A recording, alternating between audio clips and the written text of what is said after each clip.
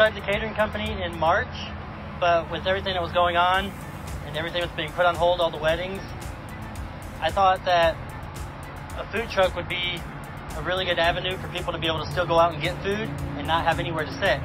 Like the whole thing of taco trucks, get your food and go, or go somewhere and sit somewhere else, but it gives people still opportunity to try new food and get out of the house, take something home. So that's been really successful for us. With the food truck, we do out of that Holy Taco, which is a taco truck, obviously. We do Mahalo Y'all, which is a Hawaiian themed truck.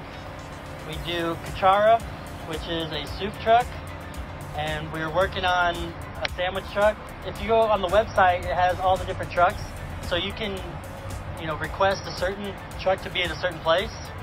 But right now, we've just had a lot of Holy Taco.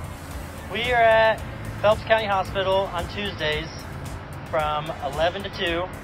We're at Mercy Hospital from 11 to 2 on Wednesdays. And Fridays we'll be at the Salem Hospital from 11 to 2.